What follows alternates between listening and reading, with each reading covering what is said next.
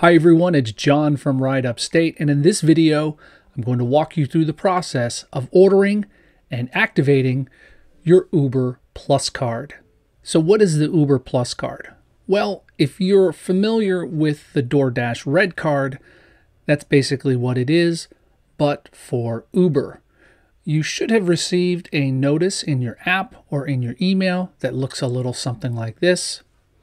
And it would have indicated that you have new earnings opportunities available to you.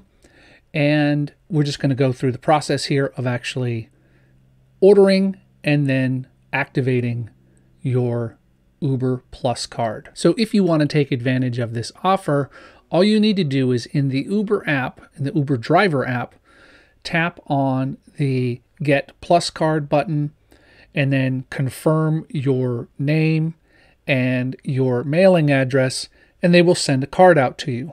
And you should receive that card in about 7 to 10 days. Now, what this allows you to do is make purchases on behalf of a customer at certain stores.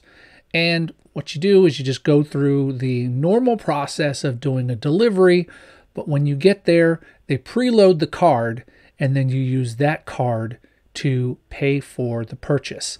This allows you to shop at stores that aren't necessarily on Uber's platform. Okay, so the first thing that you want to do once you receive your card is you go into your account settings. I'm walking through this on my phone right now. And then you tap on the option for Plus Card. You'll get a screen, and then that says the card is on the way, and then you'll tap Activate Card. And then you type in the card number to confirm that you've received the card. And then once you've typed in the number, you just tap Continue. It'll tell you that the card number has been confirmed and it has been activated. And then at this point, you can tap the Got It or tap the Learn More button to get more information on how you use the Plus card. As you can see by this on the screen here, you can go through the training material that tells you, how to use the Plus card. Now, apparently there is also an option that you can pay with your own cash or your own credit card if you don't have your Plus card available. I wouldn't recommend doing that. If you don't have your Plus card, just cancel the order or don't take the order to begin with.